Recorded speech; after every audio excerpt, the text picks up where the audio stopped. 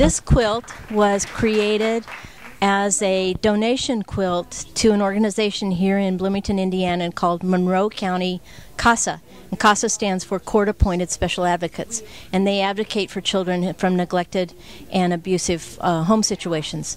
And the court system is all volunteers, and this quilt was created to raise money for their volunteer program. It was raffled off and actually raised over $5,000 for CASA to go towards their volunteer programs. As an example of some of the scrap quilting that goes on, these I called cobblestones. While I was making them, I was trying to create a road around a neighborhood.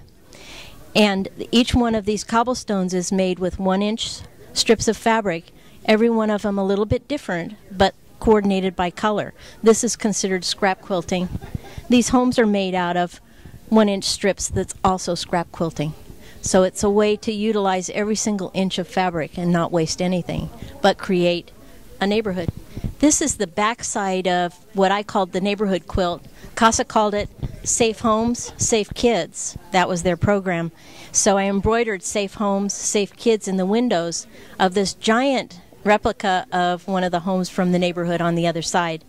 And this was a way for me to be able to put the name of the quilt and also more scrap quilting, only on a bigger scale. So it was just a very, very fun quilt to put together. I'm Kathy Kessler with the Bloomington Quilters Guild. Every year our guild makes a raffle quilt. We sell the tickets throughout the year, and every June we pull out the raffle quilt ticket winner. The bee that I'm in, we piece the quilt. One of the members of the bee, Becky Lamosny, designed the quilt. She makes other quilt designs as well, and then I quilted it.